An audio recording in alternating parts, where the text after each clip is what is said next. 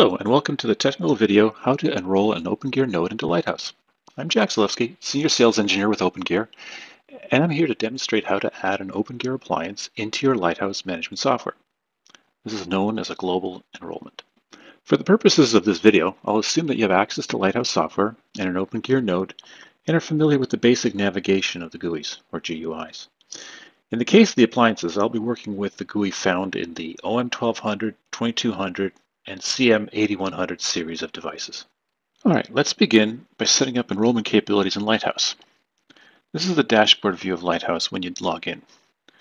In the left-hand column, in the menu, I'm going to expand the Configure menu, then the Node Enrollment menu, and finally select the enrollment settings.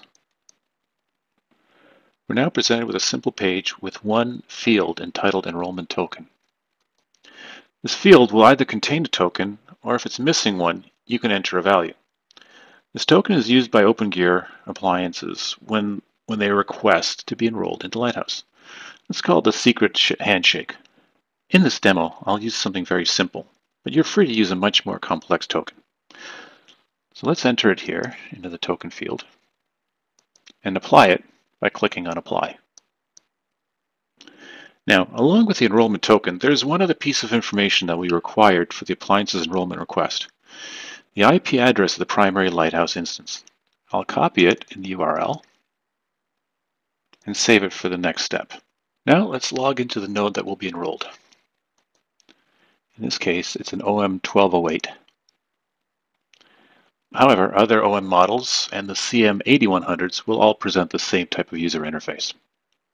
In the left-hand column menu, I'll expand the Configure menu and then select the Lighthouse enrollment item, which will present the enrollment page. On the far right is an Add Enrollment icon. We'll click on that. We'll go to the next page. This presents us with 4 fields, 2 of which are of interest to us in this video. In the first one, we're going to enter the Lighthouse address. This is the address of the Lighthouse instance we're using, and this is the address we copied from the previous URL. And now I'll enter the token value that we created in Lighthouse.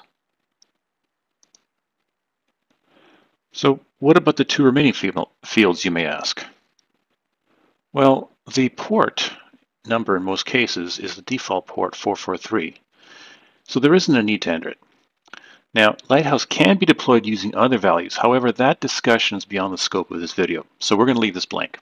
Also, there's the enrollment bundle field.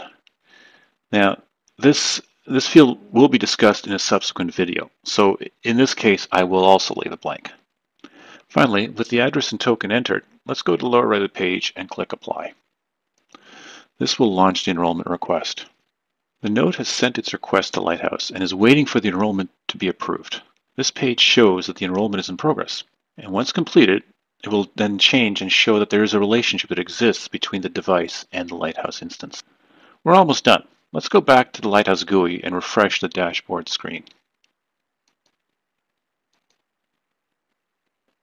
The screen now shows that the current node status ring has now an additional yellow arc on it, with the word pending next to it and number 1. Basically, Lighthouse is telling you that a request came in and is waiting for someone to approve it. I'll click on the yellow arc, which will take us to the pending nodes page. This is where the request is verified and the approval granted if everything is correct. You can verify information such as the name of the node, MAC address, as well as the public or private IP address of the network interface of the node.